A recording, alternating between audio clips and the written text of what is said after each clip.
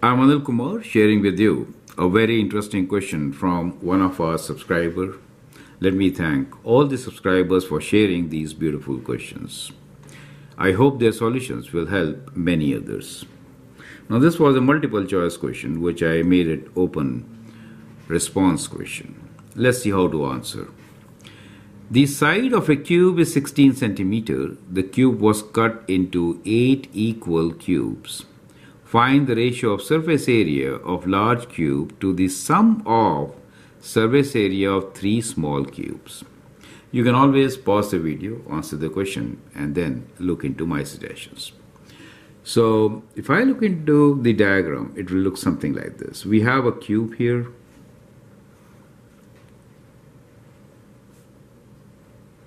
We want to cut this cube into 8 equal parts. Now to get into 8 equal parts, the best will be we could do half of it, right? Correct. And then we could also do this way also half. So we get 4 on the top and we get 4 there in the bottom, correct? So what we see here is that we have a cube which is 1, 2, 3, 4, 5, 6, 7, 8,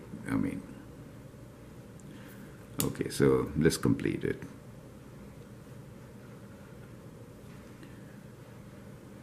So you can see we get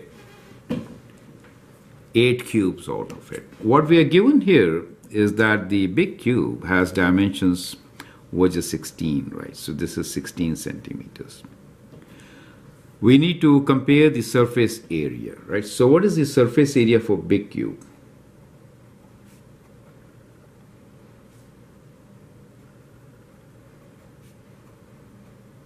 Surface, there are 6 faces, so 6 times, each is 16 centimeters, 16 square, correct? So that is your surface area. Okay, now the small cubes which you have seen here are each, let's say 8 units, correct? So that is the small cube, half the length, right? So surface area of small cube is, if you see there are 6 faces for a small cube, right? So we have a small cube here. Let me just redraw it. Formula remaining same, however, the sides are each 8 units, correct?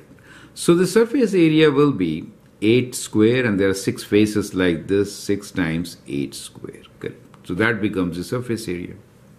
But what do we need to compare here is find the ratio of surface area of large cube to the sum of surface area of 3 small cubes. So this is 1, right? So if I have to find ratio of surface area of large cube divided by surface area of 3 small cubes, right? Then what we get here is 6 times 16 square divided by 6 times 8 square times 3, correct? To simplify, we can just cancel this. We can have a simpler calculation here also, which is, let me redo it.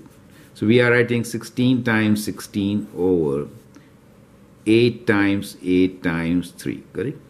So as you can see, it goes 2 times, it also goes 2 times, so we get 4 over 3, correct?